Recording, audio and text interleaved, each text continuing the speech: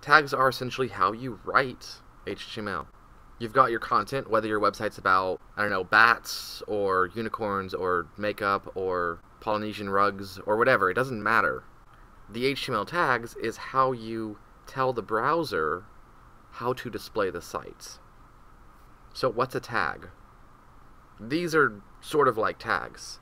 So on the right here, we've got two tags, and these would actually be tags from two different languages because the top one uses angle brackets and the bottom one uses curly braces. You're not going to mix and match in the same language, but depending on what language you're using, it might be an angle bracket, it might be a curly brace, it might be double curly braces, it might be something else, it might be a square bracket. Different languages use them different ways, but these would be two different tags. Now these are nonsense, you're not going to have a tag called tag, but you get the idea. Now there's also something called an element. So an element is sort of like a tag, but it's like when the two tags combine. So if we've got the first tag on top, and then we have the second tag on bottom with the slash there, that's closing the first tag. Those two together make one element, and this will make more sense as we go. So in the previous video, when we made our basic.html file of just the hello world and nothing else, I showed you a site called REPL.it, and on here, before we deleted everything, you could see some tags. So these are tags. We've got an HTML tag. We actually have a doc type tag above that. We've got the head tag, a meta tag, another meta tag, a title tag, a link tag, closing the head tag, a body tag, a script tag, closing the body tag, and then closing the HTML tag. And you have the same thing here. You have this head tag, and you have this head tag here with the slash in front that closes it, and together they are the head elements.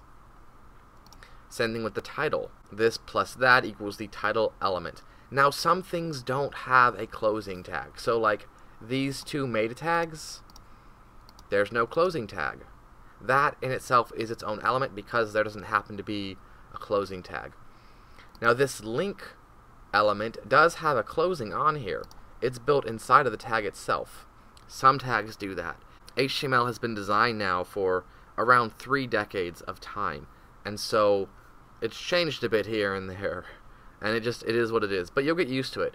And browsers are overall pretty forgiving because of this change over time, and because Tim Berners-Lee figured there'd be change over time. Browsers will load what they can, and if something doesn't make sense, they'll just sort of ignore it. They'll try to do the best they can. And we'll also talk a little bit about how to find your errors and how some tools can help you find them, so that way hopefully you have less of them. You can also have content in between tags, like in the title here. And as we go along, it will make more sense, but hopefully you're starting to get some ideas on what you see here. So when I think about elements and tags, I think about hamburgers, right?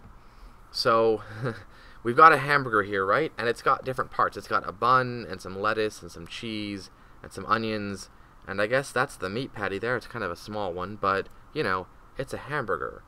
And you've got this hamburger bun element enclosing these other elements like the lettuce and the cheese. So we could sort of compare this series of hamburger elements to our code here, right?